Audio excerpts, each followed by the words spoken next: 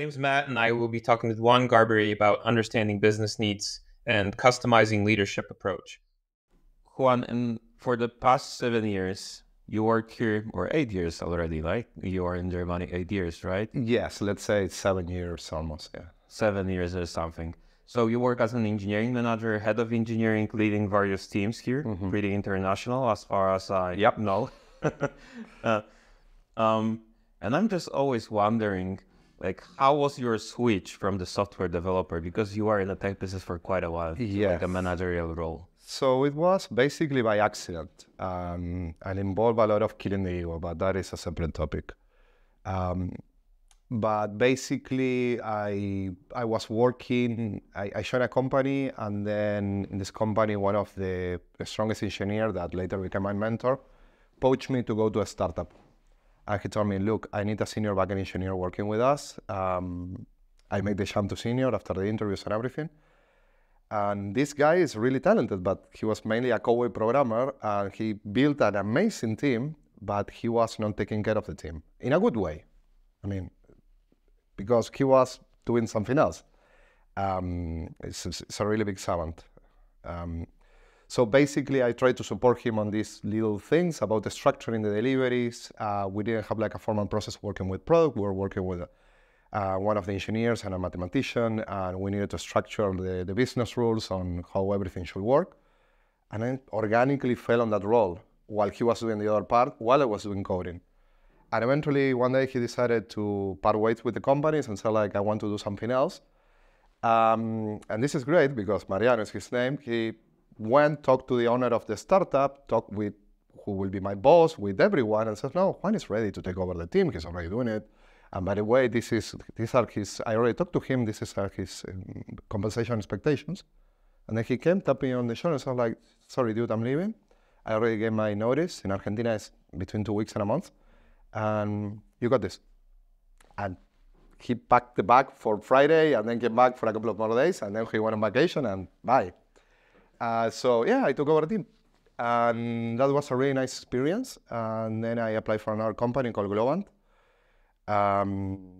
Basically, a tech lead, and the role of the engineering manager as is, or engineering lead as is seen here in Europe, was not fully defined there.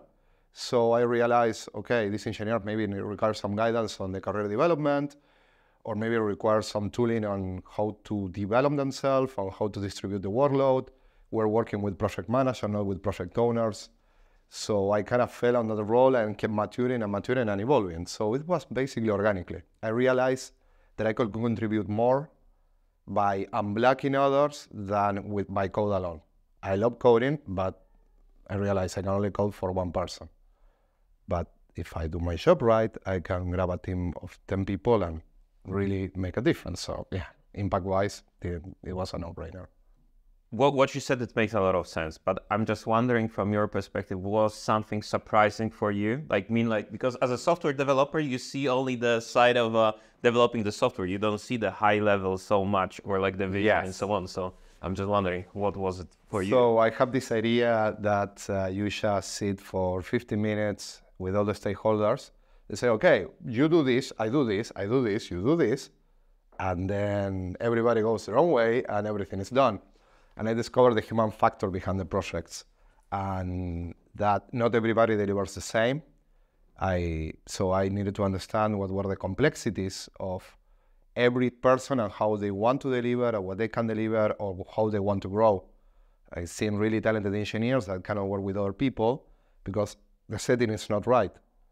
So like the main challenge was understanding that it was not a problem that I just needed to factorize the project, but also to understand that there were at least 7 more layers behind, and those layers were evolving constantly.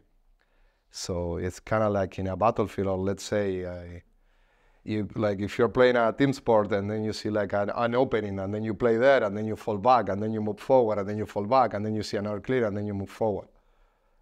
So that was that. Like it was like the same realization. As a developer, I always thought, The Mythical Man Moth, everybody knows this book, and how come like project manager, engineering leaders like doesn't know this? It's not that easy. Everybody understands this conceptually, but whenever you need to start working with the people, That's a completely separate beast. Like it's a different animal, and how you handle the project is completely different. So that was the big reality check. And how about the Vault? Because you're working at Vault for quite a while, and I'm just wondering the really specific thing, because my experience with clients and people from Finland working, they are really close. They are super introverts. Like if I compare, I work with guys from Norway, from Denmark, from Iceland, from Sweden, but like to work with the guys from Finland, it's so difficult, even like, you know, to get into this, you know. They are different. They are different skill sets. I don't like to think about the word competencies. It's different toolbox. It's funny because I ask you where you're from, and you told me you're Polish. I work with my first contact with Polish engineers, for example. It was the same reading that you are telling me about the Finnish culture. And after 2 weeks, it's just like, I'm from Buenos Aires. It's like, these are porteños that speak Polish. Culture, we have so much in common. So it's more about finding the elements that you have in common. Having a professional setting and having a certain, let's call it behavioral like contract, it really helps. Basically, it's about being flexible and being understanding that people have different competencies. I can give you an example on this. For example, I'm a bit on the spectrum. I'm still getting diagnosed, and I was working with an engineer who was, I respect shall remain nameless, great guy. He was not diagnosed, but he was having struggles because our director was really pushing him to speak in conferences, but with a really good positive attitude. It's like, hey, dude, you can get you promoted, but it's really pre-pandemic, to go to this conference and do this and do that. There was a cultural barrier as well from his country of origin. And he felt like really challenges on that. And so it's like, he doesn't need to do this. It's not like a checkbox. Why don't we put this person to work on a project that they feel comfortable? They don't have to be talking with people every 24 hours with a status update and breaking down. It's like, you know what? You do this, cowboy programmer style, get back to us every 2 days with a written report. This is it. Keep the tickets up to date, man. That's it. So, I'm funny because of all the people that I work, especially from other countries, the Finnish were the most warm of all. Really open. Really? Yes. Okay. But it was quite interesting. Our CTO is Finnish, amazing guy. One of our data analysts, data scientists, well, two of us, one data analyst, one other data scientist, Tori and Jaakko, Finnish, and it's 5 minutes in, okay, let's have a beer and talk the project, code, life, and everything. And they have been really warm with me. But people tend to open up with me. And I think that is kind of like a really nice tool that I have being an engineering lead or a manager. I think it's a great skill, right? Especially in such a different environment with different nationalities. Being an introvert and having the skill, it was hard growing up, but then I realized that, yeah, okay, people talk to me, let's embrace this. So it's about investing with the cultural differences, not in the limitations, but also investing a lot in the strong points. We are not the same, and it's fantastic. So I wanted to discuss the last 2 years and like this year, because like 2 years ago the market was hyped, like a big tech was hyped. The hiring, it was crazy. It was really hard to find anybody to code to build a digital product. Then another year, 2023, we entered the recession, which hit it like really hard. So many layoffs. And I'm just wondering and trying to ask other leaders, how do they see and how does the organizations see the 2024? I've been at Wolf for close to a year. And before that, I worked for 2 other companies, one Photo and another one called Heycar. Heavily funded startups with a lot of growth, great companies, especially Photo. But for me, it didn't make sense the aggressiveness that they have been growing. And I could understand. There are investors and they need to see results, so you get more hands-on to work on things. Hire smart people and move things forward. Yeah, it was quite a blow to see my last company to see all the layoffs. They have to reduce the scale.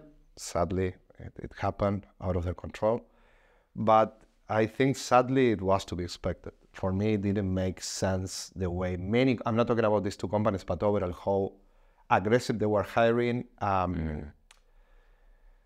The compensation-wise and everything. I know I'm going to be like, don't say that, but being Latin American in Berlin and talking with people who has, I don't know, a PhD and 2 masters and then comparing overall salaries and saying like, okay, I'm really happy, it took a lot of work to be here, but there is a lot of disparity. I kind of sense that maybe coming from Latin America and expecting the worst, it was kind of expecting for this to happen.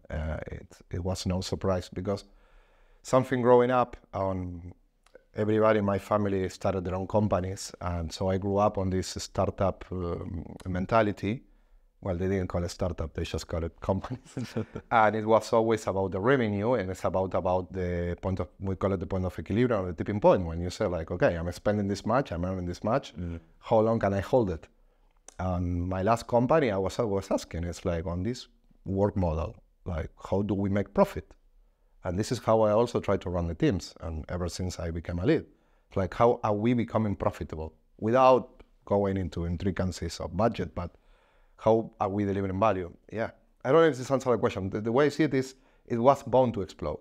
It's the same that happened with real estate. It's like loans. It's the companies, the property devaluated eventually. Yeah, it makes a lot of sense. I fully agree with that. The market is a bit cleaned off, I would say, and we are getting to like a healthy approach, right, to hiring. In Argentina, happened the same. When we had the economical crash, the second to last, I believe now, but in 2001, I remember like the whole economy was in recession. This was before the Greek recession, 2 years before. Yeah, 2001. And I remember like talking with relatives that had companies and everything. They said like, if you get a loan right now, it's impossible. Like you got it from like some weird or high rate, it's not good. But the money that is on the street, that is money that is well backed up. If someone sends you a check, it's there. Someone make a current payment, it's that. Because nobody gives credit. And I think that now the tech companies are the same. Like the ones who remain strong, like this one, who, by the way, didn't have any layoffs, which is quite a lot, kept growing, says a lot, are the ones who are like the really strong, or they were like properly organized, and also they were lucky because they aimed for a model that was sustainable, but yeah. And how do you see this year? Are you optimistic or pessimistic or? I see a lot of fates coming up and down. Now everybody's here now. Yesterday I was reading about this new technology that I forgot the name, that supposedly is going to fully replace engineers. Even with all this, I think like the companies that are remaining are going to continue going strong. Again, for the same reasons. If they survive this latest backlash, they can only grow. But well, let's see, because also different elections in different countries right now. The conflict here, the war in Europe didn't help. But yeah, I feel optimistic. If not, we software engineers, we will always find like a small project and something to move forward. Luckily, we are not as tight as other lines of profession that are more dependent on the whole ecosystem of the world, of their village, if you will, or their city. I can work from anywhere in the world. Like my current implementation is my kids' school right now. That's it. So yeah. So one way or another, I think software developers are going to continue moving forward. I wanted to tackle the pain points and challenges after like so many years being like a leader for engineering teams. Yes. I'm wondering, can you name like not some widely popular, nobody mentioning maybe pain points that you had or you saw? Yes. When we started, it was when I was 20. It was, and this persisted. It was the guys from IT, like these guys with weird T-shirts, and they look like the delivery guy, but they are building a whole ecosystem in the cloud. And we were seeing like these weird people who are hard to talk to. And there is now a tendency but it's still moving really slow, where the companies are allowing engineers to have a better understanding of the products that they are building, and we are preventing a waterfalling. Basically, let's say business has an idea, then they talk to the designer builds an interface, product manager or owners evolves this, and then they get to the engineer, and the engineer says, I don't know how to build this, or it's going to take 2 years. Now, many companies are involving engineers from the beginning, and they do we all sit on the same table. This is what we do here. And we try to understand what is the problem space, and maybe we can come up and say, no, look, yes, we can build this whole thing, but what you need right now is a monitoring for these 3 events. Here, give me an hour. There you got it. We just bought the project 3 months while we build this, and the people can continue operate. So, but I still see many companies that they tend to ostracize engineers because they see it like the bearer of bad news. I don't know, I have civil engineers friends that work really close with architects, and they have amazing buildings because they know how much they can push the structure because they have the civil engineer right there. So what's the difference with software developers? We understand the possibilities. So that is a challenge that is happening. Also about understanding the different competencies in communication, like I mentioned earlier. There are many companies that still see, usually big companies, they are not just IT, they just have an IT department, and they see the production of software like that, like a line of production, which I get it. It's not like we are smoking a cigarette and thinking about how we can build something, or just drinking coffee and coding at night. We need to be involved with the company and their needs and the KPIs and everything. But it's really hard to get the same output for every single person in the same way. You cannot predict this. So that is another challenge that I think us leaders need to be accommodated, and we have to be the buffer. We need to bring engineering to the table, but also we need to make sure that the engineering team understand the needs and we find a solution together, because it's no way that we are going to keep the cadence of work the same way across the year. Do you have any specific processes or the approach that is helping you to build the products here at the Vault? If you compare to previous organizations? That is specific here. Here, I really like the way that they allow us a lot of operational freedom. They say, look, we need this. This is not even we need this. This is the problem space. We should be able to provide this functionality to our customers. What do you think? Okay, give me 2 days and get back to you, or give me some time. You come up with an idea, you build up the small team, and we work really close with product leads. So here the managers are called leads, because I think the word manager is a bit tainted. And this is what I like Walt. And you come up with a plan, you analyze the feasibility, and then you say, okay, what do we need? Okay, maybe we need 2 people that work like this, 2 people that work like that, a designer, a data analyst. Okay, here's the team. Let's see the plan, let's check in a couple of weeks, and let's move forward. And it's really organical. And it's not that I'm shifting people left to right, because usually it's not for small projects. It's for really long-lasting features projects that might require years. But they have clear milestones on a high level. So the product area is really well organized. It's really well. I'm super happy to work on that. And they don't waste time. And so that for me was a welcoming pace, because it was something that we built with my former head of product when I was head of engineering at Heycar.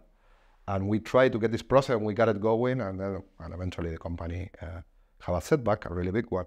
And then I came here, and I was looking for this company, and I see it's already going, and they have a lot of experience, and they have so many iterations on top of it. So that is welcome. And again, it's bringing everybody to the table, and don't waste time. So is it because I read on your website blog that you have a product lead, you have different roles in the team, and you focus on building specific a feature. So a small team's responsible for the feature, iterate fast. We have plenty of freedom on the tech stack. So we have a tech radar, we share a lot, but we don't have a top-down mandate that it should be built this way. We have engineering principles. obviously these are like predicated. So on the engineering alone side, we have a lot of freedom. And then it's basically how the product lead sees. Like in my take, and this is the world takes as well, is product set the direction. And we are the engine that makes the team move forward. Like the engineers make the code go that way. But it's product who decides. It's look, we need to get this, and we need X, Y, Z, and this is our definition of success. Guys, what can we do about this? Team, let's work on this together. And that is really important because it gives the engineer purpose as well. They sit on the table, and I keep repeating this, but for anybody who gets to listen to this, it's really important, especially the new leads that are championing the role. They need to understand that you need to work with the product leads, and this is the way Walt does. This is the way that Forto did, and so like Heycar and many other really successful companies. Take Amazon. You mentioned you are that the company is really open and not closing the way what technology to use or language to use, exactly. Right? But my experience was, for instance, with the JavaScript developers. They are really hype driven. There are so many things going on the market, new libraries, new tech. Like each week there's something new each day. So how do you cope with that, right? Well, it's tricky because on one side you really want to build something that lasts, so you want to put the best technology there. But I think it's all boils down to being practical and removing the ego. Something that I ask on interviews is like, how do you understand the difference between let's say a mid-level engineer and a senior engineer? And you can always say like a senior engineer, like this person is about, he or she or them is about to jump to stuff. And they understand that technologies are just tools. If you remove the ego from that and you say like, this tool is doing this and I can understand the engineering principle on this, then they shall move forward with that. If you keep updating to the bleeding edge on absolutely everything, you also add on the bleeding edge of the updates from the third-party tools that you might use or the open source community, and some technologies come and drop fast. I remember a couple of years ago, we all needed to use either you were Team Kotlin or Team Go. And there was a lot of polarization, and many companies said, no, we need to keep a hard line and working on this. Technologies are one-way door, like libraries and small features are two-way doors. Maybe you try it and you see it doesn't work and then you come back. But why are you adding that tool? What is the sense? And that's where the engineer lead, and especially staff engineers, to say like, are we adding it because it looks cool or because it's saving us time? There are some prototype libraries on Android that are experimental, that make some transition that are fantastic. But you still need to support things, devices that are, I don't know, 5 years old for a person, for a consumer that is a client that wants to order food. Well, okay, maybe don't do the flashy thing. Make sure that it works first. So I don't know if this answers the question. Yeah, well said. Like you need to be pragmatic. I think an ego in the pocket. Yes, right? Exactly. So why? Because the reason is, why do you want to add this fancy thing? No, because it looks cool. Yeah, because it's going to look cool in your portfolio. But are you really adding value to the customer? Are you making your life easier in 6 months? Well, you also give some freedom. I got the engineers tell me, Juan, I want to do this way. Like, why? No, trust me, it's going to be good, and I think it's going to add value. And some things we might elaborate a bit too much, but there's also a balance about giving the engineer the possibility to really explore something that you know is going to pay back, like to have a return of investment, not payback. Let's talk different engineering cultures, because now you work at the Vault. Before you worked at Amazon, at OLX, yes, and at many companies. But I think those three are really well known. And I mean, like engineering culture between those companies. How do you see it? Like, what are maybe the main differences? So basically, when I moved to Germany, I got relegated to Amazon. It was not the most positive experience because I really connected with the product, customer-oriented culture. But the way the engineering teams were pushed was a typical American company that, I mean, you stay there and you grow a lot really fast. But I didn't connect with that culture. I prefer, for me, we are not, when I'm working with engineers, we are not in the business of delivering software. I'm in the business of building cohesive teams. And that for me is critical, because if you have a way that you can build a team that works in the people's, based on the people's strengths, and you put their members out of the comfort zone in a normal way, and not because they are being overworked, but they are being developed and like learning new things and trying new technologies and seeing things from a different perspective. If you are able to do that, you can grow a more lasting engineering culture that can deliver value consistently. Many companies that are really aggressive with their products, they have more aggressive or let's call them demanding engineering culture, but they rely heavily on new people coming in. So the average tenure that you have in Europe for IT, I think is a year and a half, and then people leave on average. Here is 3 years and a half, or 3 years and 3 months, something like that. So more than, like, let's say it's at least double, which is a lot. So my take from other companies, because for example, I also worked when I was at Globant, I worked for Disney and ESPN. Great people, great products. I mean, I did parks, I did cruise lines, I did ESPN, all the internal applications, the fantasy games and everything. But they were more focused on delivering a specific feature. Here, on this, let's call it more European-centric companies, they're more focused about building a culture and a company. And I connect more with that. Because let's say tomorrow, world partners, I don't know, SpaceX, any company, SpaceX comes and buys the company because they want to make deliveries to them. Maybe we end up building guidance systems for the rockets to Mars. Okay, they are going to bring us 2 specialists in aviation, but we need to build software. I know for a fact that the engineers that I have on my team that I'm lucky to work with, they could be moved to a project like that, and the guys will be successful because we try to teach them a mentality of how to work, to learn, to step out of the comfort zone, to apply the knowledge that they got from college and also on the day-to-day working. So if you do have that, and you can make like a radical change on the product that you're building, or a small change, and it's always going to work. And this for me is more valuable for the company, because if they need to change direction, or they need you to support another place of the company, you can. You're not just like shipping, and then like someone opens your code. I want to ask another question around please. it. So, because when I look at the Amazon, it's like super customer centric, right? If you are telling me about the Vault, and I talk with a product leader from Tier Mobility here from Berlin, you are talking about like it needs to bring the profit for the company. It needs to be profitable. We're doing this because like we want to make money on that. It's not like we're doing it because we want to do it, right? So I'm trying to understand, like, for instance, what could Amazon learn from like Vault and the European organization? You have to sort on the whiteboard like super fast, the best way to transverse a binary tree that is unbalanced with a certain level of complexity. And many companies have this interview process and they put the engineers to work on something that is not meaningful or is not engaging. So something that I think that many companies, regardless the company, need to understand is you invest a lot on hiring, you invest a lot of compensation as well.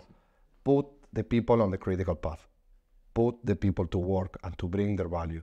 So this is something that we all need to learn. And I think many companies, like let's say more American mentality, that are quite successful, please, could use to tap into them.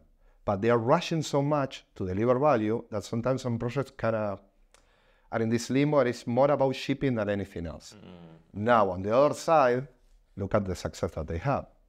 So, like, for example, something that I took, and I'm super proud of it, is the way that Amazon handles their on-call and operations is fantastic. I mean, you can Google it. Spin the wheel process. Fantastic.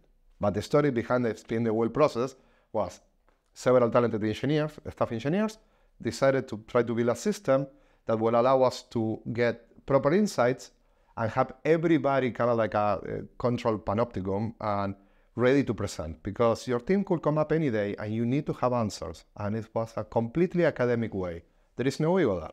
So it's like, why do you have this peak? Why are you doing, how are you measuring this? Why are you not measuring that? Everybody's in the table. So we can learn from that. I think it's a matter of balance. But mainly we all need to understand that we're working with people and we need to put them on the critical path. Does this answer the question? Yeah, that's it's really well. And I can,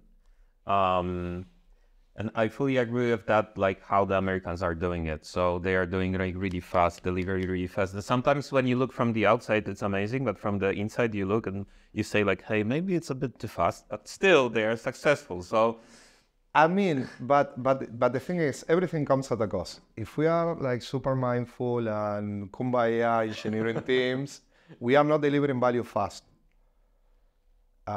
If we are super aggressive and we burn people, I'm not saying the case for this company, but let's say they burn people and we have a lot of burnout, you are relying on having a constant influx of people. I mean, someone like I cannot imagine like the work that the amount of people that the recruiter from Amazon need to process every day because everybody's applying for every single position. Everybody wants to work there. So it's a matter of balance. It's a matter of balance. We need to learn how to be customer-centric, but everything comes at a price. If we are too kumbaya, we are lost. That's why I said, like, let's put the smart people to solve the smart problems and just keep them a priority. Let them operate. And the longer they stay in your company, the more value they bring. Because they understand the ins and outs. It's super expensive to have someone onboarding. It's super expensive. Like for me, an engineer to be fully operational in the core team, one of my teams is core, to be like fully dependent, 7-8 months, to be on the level that we expect this person to be performing. If I born people, like the moment they're onboarding, they stay for what, for 4-6 months and then they leave. but we talk a lot, and you mentioned a lot about the people who are really hands-on, really proactive. Like, and you said like if you got the projects, for instance, from the SpaceX, and now you built something completely different, you will do it. But there are a lot of projects like inside the company, especially if the company is big, and you need to run them. And not every project is, super sexy, and not everybody is super excited about it. So. But respectfully, I understand your point, but I know where you're going, and I know you don't mean this, but it feels like a generalization.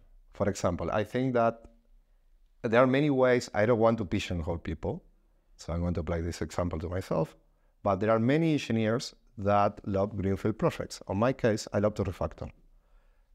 I don't know, it's about what part of my personality, but if I see a mess, I like to understand the mess and I like to decipher the logic, and I like to do this when it's operating. When I joined OLX, they have this really big platform and system built in PHP. Yes, let's not laugh at PHP. It put bread on my table for many years. I did that, and I'm happy with it. And you can build really great things if you do it properly. Luckily, you don't have to anymore. So anyway, and my counterpart, my Polish friend that I mentioned, Michał Wazowski, he was doing the greenfield project. I mean, the guy can operate on anywhere, but they said like, you know what? Let me do the bridging. Let me build the facades. Let me start removing the old system and clean up while still being operational. And he did the greenfield project. There are engineers who like to mature projects. There are engineers who like the greenfield project, and other ones who like to refactor, like my case. So I think it's about putting the right person. Right now, for example, the team I'm responsible for has 12 engineers plus a staff engineer, and we continue growing. There are 3 teams. And when I started, it was like this really big daily with 11 people. 10 people. Eventually it grew. But it was like, oh, dear God, this is really big. Mobile engineers, back and front and full stack. But when we make the divisions of the team, we try to put the people based on not only on their tenure, but in when they feel more comfortable to operate. Or one of our latest hires, based in Estonia, it's a fully operational guy. Like it's up to him. He will sit next to the plug list and say, okay, give me the list of 5 things, shipping. And it's doing amazingly on the on-calls, handovers, and the triage and analysis. he's there. He's thinking about the scale infra. Or a staff engineer who is basically a code demigod. He's working on the core, and the way that we can build our system and perfect the volume and everything, he's doing amazingly. So it's a matter of competences. But if I bring this super smart, intelligent man to the everyday meetings that I have, he will be depressed. Like, he will be unhappy, let's say. So it's a matter of finding the right people for in the right space. And many teams have to go to that transition, especially if you started with a small team that created a concept, went a concept to a prototype, and the prototype is successful. You have like a change of guard, if you will. And usually, in my experience, I don't say in the case of Walt, but in other companies, you have one or two of the foundational engineers that remain attached, really committed to that project, and a lot of new people. And if you think, as talented as they are, the new people personality-wise align were like the people that should have been there, the hustlers to create the project? No, they have different personality. I don't know if I will be, I'm doing really well at Walt, but I don't know if I'm the right kind of lead to start a project from nothing. Based on my experience, I work on more corporate settings where I need to try to understand the metering of the tools, the operational scale, working with the business stakeholders. I have a different upbringing, if you will. So that's the difference that I see. Sorry for the long answer. Oh, it's great. I think the last thing that you mentioned is it's good to start another question. So because you said, like, I'm not a good leader maybe to start the Greenfield project, right? So I would say this is really mature answer. And what I want to ask, what are your biggest like lessons learned? You know, that each year, I feel like each year as a leader, especially in tech, you learn something new and you have this aha moment, right? So maybe you could mention some aha moments that were really important for you and for your career. My biggest aha, I have two. One was about my skill set. When I moved to Europe, I thought like, yeah, I got hired by Amazon. I know everything. And I don't think I did a good job there. I mean, I talked with many other engineers there, and it's all like, no, dude, you were doing great. It was like, yeah, but maybe I didn't connect with the culture. But that was like, okay, first let's kill the ego. You think you know nothing. And even if you do know, you cannot come here saying like you know everything. That was the big aha. The second one was when I was at OLX, because I think like I failed like as a lead, and I went back to coding. And when I was hired, they told me, you know what, the team doesn't have an engineering manager. The person who was the engineering manager was getting promoted to head. It's like, the position is there. Right? Whenever you're ready, step in, which I eventually did. And in the process, like let's say going from the ranks as a senior backend, again as a manager, I was able to see there were problems, and there's a problem behind the problem, behind the problem, behind the problem.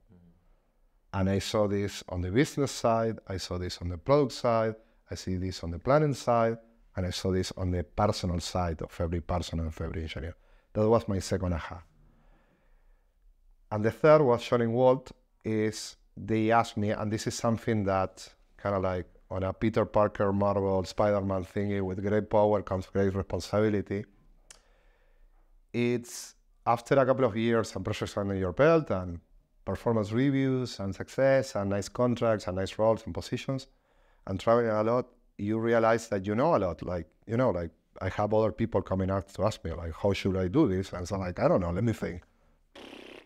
My interview process here was like that. I needed to present a case and really show my first 6 months here at Walt with really specific variables in the middle that were quite complex. And then I realized, okay, I know, I certainly know I'm senior enough now. Well, I'm senior enough. And it kind of gives you like this feeling of speed. And then you say like, I'm operating on a level that I cannot make so many mistakes. So it's kind of like you're going downhill. It's like speeding full with your bike. And then you realize how fast you're going. You know you're in control. You know everything is fine. But you do realize. And you need to keep up on that level. And you realize that you are responsible for a lot of people. I believe in leadership by servitude. That will be the whole closing comment on this answer. And if I can have a couple of bad days, but if I systematically fail on doing my job, I'm making the a life of, out of the 12 engineers, probably I'm ruining the day for at least half of them. If I don't have the right mindset on the one-on-ones, if I don't work properly with our product lead, if I'm not responsive enough on the things that I need to do, if I don't plan things properly, if I don't do my job well, I'm affecting a lot of people. I don't want that on my conscience. So, but being able that you need to operate on that and be on that level, it also it spills to other parts of your life. You start taking good care of yourself. You start doing meditation. I do a lot of therapy since many years. I cannot recommend it enough. And then you realize, yes, I'm operating this really big engine. I need to be careful. So yeah, on my hiring process, the joke was don't worry, I won't crash the Ferrari. It's an Argentinian joke, referring to a World Cup here in Germany. It's they crashed the Ferrari because we lost the World Cup. Yeah, yeah. So you can crash the Ferrari, and you're driving really fast. That was the moment, oh God moment. So yeah. The last question that I have, yeah, it's can you recommend any books, podcasts, or maybe resources that were particularly helpful for yourself? Buy it on Amazon or wherever you get your books, The Daily Stoic. Because I can talk about many methodologies. So I'm going to say two things. On the ego part, The Daily Stoic. You make your coffee in the morning, you wake up before anybody on your family. This is what I do. Well, I usually go to the gym, but when I do, I have my 5 minutes of quiet. I did my daily reflection. You can do the journaling, the meditation, whatever. This is what works for me. Coffee and a reflection, staying humble on that. And the second one is try to find your own style of working, because I can suggest is, I keep mentioning this thing that the three amigos, everybody on the same table, be an empathetic leader. That might work for you, and that might not. And maybe based on your personality, you need to be a super assertive leader that is a nice person, but is super direct. I had one of my best leads, tech lead, Marco Saladino, really wise man on so many areas of life, especially in engineering.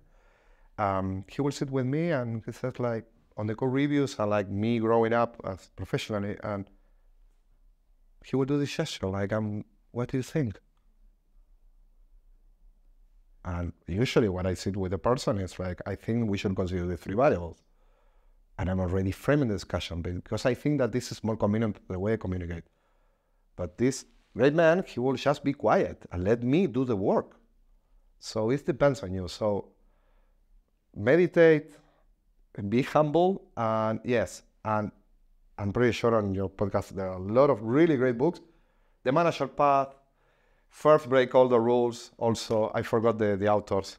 I know about, but they are pretty, if you Google them, you can find them. They are fantastic books. First Break All the Rules if you really want to have one, but on the Manager Path. But try to find your style. Think about how you happy operating or doing things, and then go into that, because we'll always be missing some technique or book or reading. And read everything. I mean, reading is fun, and we have a lot of downtime between meetings. Read. So to be honest, a lot of experience, what I notice, a lot of experienced guys and leaders with whom I talk and I'm making those podcasts, they usually are saying maybe I will surprise you, and are saying about the Stoics, about the philosophy, about the things that are outside of the tech bubble and classical things. And to be honest, they are the most successful. This is what I notice within the community with whom I talk. So it makes a lot of sense to me. Yeah. I don't know what worked for me. I humbly present it, but I was lucky enough to go to a couple of talks in the building here from Zalando. There was this LGBTQ leader, and she was talking about many topics, but one of the topics was about consent in communication, because we always talk about consent, okay, can I hold your hand or break this barrier or many things. But there is also consent and communication, and I really like this idea. And then I said, okay, I'm going to apply this. How am I communicating with people? Am I imposing my communication style? And then I took that, and then I realized that really improved my one-on-ones. But it's a matter of saying, Like, guys, we all code. Sometimes we don't know what's going on in production, and we try things. So try, measure the result, try again, and whatever keeps you driving and moving forward, go for it. We have to read about everything. The best designers in the world, the best engineers in the world, not, as we said, not a sign that I preach to, but Steve Jobs always said, like, I'd rather hire an engineer that scored 8, but also plays guitar and read books, than an engineer that scored 10, and the only thing he does is coding. And I think he got that right. Again, it's not, I know, he's really great at selling computers and a great product person, but he got that right among many other things. We have to be more renaissance or more holistic as professionals. Knowledge is everywhere. Okay, so the last question, because Please, I love it. Thank you. because you mentioned how you learn. So you learn a lot from the mentor, from your leader, right? Yeah. You said about the books outside of, let's say, the classical scope of the manager or the leader. And for me, my experience was like, I read those books, like I read tons of business books, but what I learned the most is the experience in my own mistakes, which is maybe quite obvious, or I learned from other people, talking with them, like in generally in really loose atmosphere. But maybe I was not lucky enough, but I never learned anything from the organized trainings, like anything. Well, because maybe some companies, not everyone, luckily I was lucky enough on that, they make the trainings for compliance. They don't make the trainings to make you grow. And also I tried several platforms, and there is this kind of like easy pill to swallow trainings. I don't want to mention any because I think it will be unfair. At least the one that I saw is like, take this course about handling disagreement. And there was this person, and they bring like, I know, like, chief staff engineer from Microsoft. So like, yes, this person like started with Bill Gates, and they presented 5 bullet points, and that's it, finished course. Share on LinkedIn or other social network. Dude, it was like 12 minutes. Where's the meat? So, and the last source of knowledge that I got to operate and also to understand the system that I'm building, that we are building, I just talk with the engineers. I mean, I'm lucky enough to work now with 2 staff engineers. I sit with them like technical handovers. I grab a metaphorical bag of popcorn. Yes, take me to school. It's fantastic. And they are telling you all this information you're missing out on the day-to-day. And they're highly skilled engineers that are able to condense it properly. And they are not giving me a special class for me. They are talking to engineers, so I better keep up, so that keeps me on the edge of knowledge. And then I talk with the product lead, and it's the same. Then I talk with the CTO and try to understand the business need. And I mean, every time I join a company, I literally ask, why are you hiring me? Not me. What's the problem that you're trying to solve? And why me? Why me? No, because we need an engineering lead that is going to be the XYZ. Well, any lead can do that. That is not interesting. No, we have this really big problem. We don't understand. We are in the process of phasing out this thing A, now to thing B. Like, we need someone to set a strategy on that. Okay, that's more interesting. So who are the people on board? Talk to that analyst, talk to other people, like, get in deep. That's the knowledge that we need to do on the day-to-day. Then the methodology, it's up to us. Read and talk. And usually the corporate trainings are compliance. Awesome. Juan, thank you very much for a super interesting talk. I really appreciate your insights. No, thank you for listening to me on my rants. Better Tech Leadership powered by BrainHub. Follow Les Schick on LinkedIn and subscribe to the Better Tech Leadership newsletter.